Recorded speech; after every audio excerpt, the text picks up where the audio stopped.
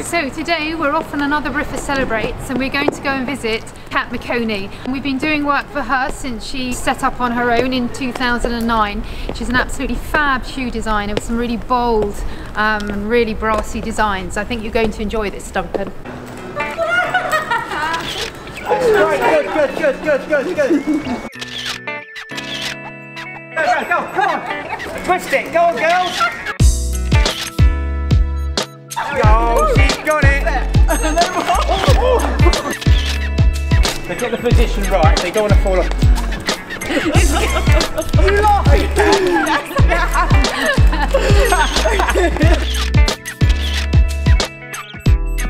Yeah. I need to trademark my name. Yeah. And at the time I had no idea what that even meant. On the point of it.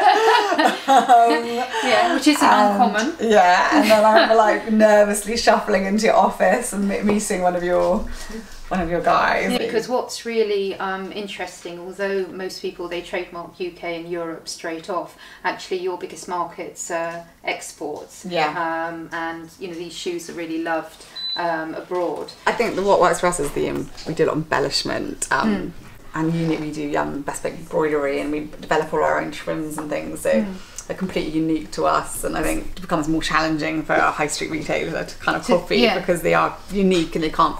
A lot of components, because we develop them all ourselves, or the heels. Yeah, it's quite difficult. It's difficult for a high street retailer to take the components and from the market, which often a lot of people source from the market. Well, I really like Freya. That's my favourite. This one, and this is this season. Look at that. That is just fabulous, isn't it?